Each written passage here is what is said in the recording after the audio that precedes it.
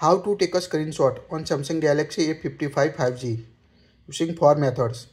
In first method, you can use power and volume down button. Open the any page or screen you want to take a screenshot and long press the power side key or volume down at the same time on your device.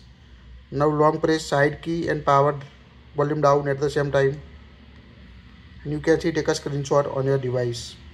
In second method, you can use palm swipe gesture.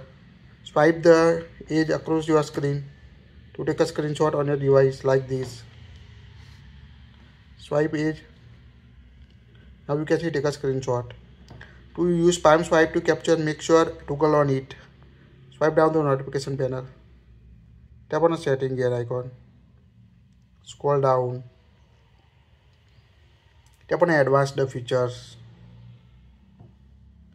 Tap on motions and gestures. Here you can see palm swipe to capture option. Make sure toggle on it. Swipe the edge of your hand across the screen to take a screenshot. In third method, you can use Bixby. Launch the Bixby to say, "Hi Bixby. Take a screenshot." Take a screenshot.